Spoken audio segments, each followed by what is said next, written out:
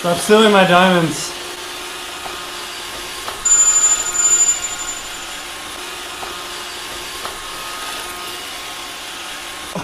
This week's Snapshot. Oh yeah!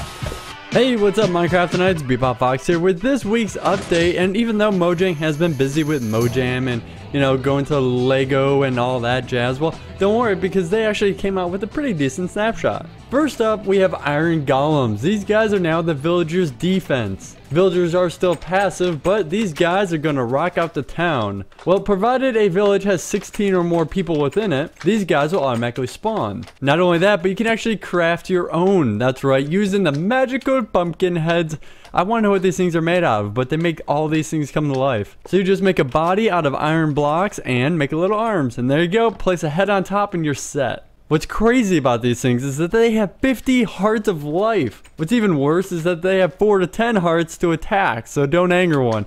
Or you could anger one and then you have a companion that follows you everywhere. In all honesty though, don't worry because they move slow as hell, so you could easily trap one. Just drown them because they can't swim whatsoever. Now if you do kill one, they're actually going to drop lots of ingots and roses. How random. But actually they use roses to signify their peace with villagers and the children, and they just hold it out for them, which is pretty cute.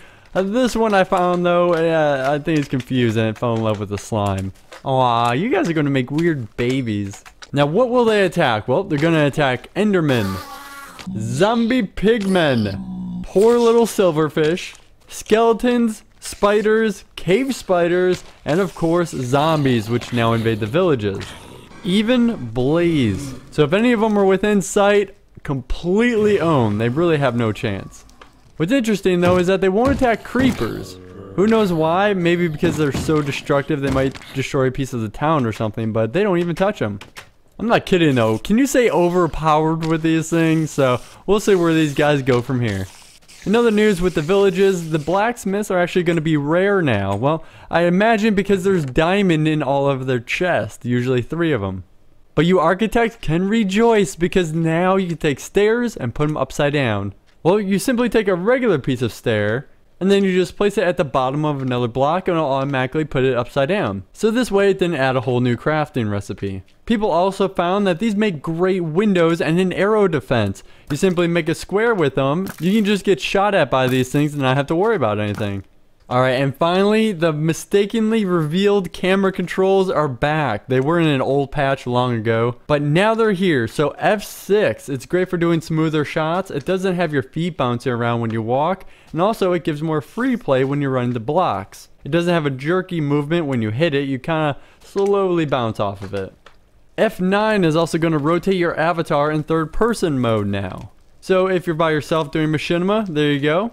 And then we have a whole bunch of little camera features. If you press H and Y, it's going to give you a zoom, and it's just going to keep going and not stop to the point of flipping you upside down.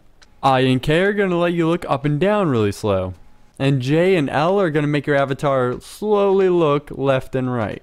And that's it, all in 1 week. So we saw some of our old ones come back, and we saw a bunch of new features with the mobs. Glitch-wise, well, there's actually quite a few of them, and some that got taken care of, such as cave generation is now solved. The end now generates, and the lights are now fixed, kind of. If you saw last week's snapshot, you see that lighting was completely broken. And in some cases, redstone took a big hit where redstone is being left on.